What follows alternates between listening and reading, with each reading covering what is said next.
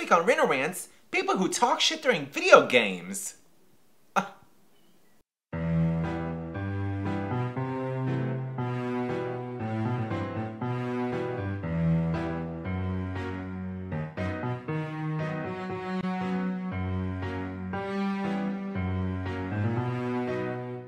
I was recently playing the most popular RPG first-person games, right, on my video game systems. I'm not going to mention which one it is.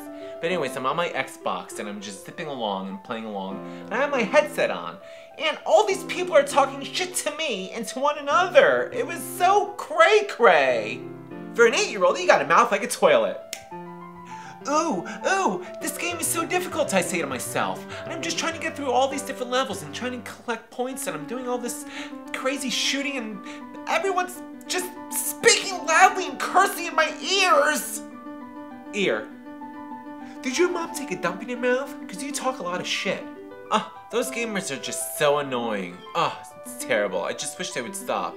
And FYI, to Dungeon Master 95, if you happen to be watching, here's a tip for you. Once you get to level 4, not 3, you go down that special hallway. It's that long corridor. You make a right. And once you get to that room, you're going to notice that there's a staircase. You go down those stairs, and in the center of the room, there's an enchanted chest. Once you get to it, open it up, and go fuck yourself. For Randall Rants, I'm Randall. See you next time! Randall Rants was filmed before a live studio audience of 2 dogs, 3 cats, and 2 parakeets.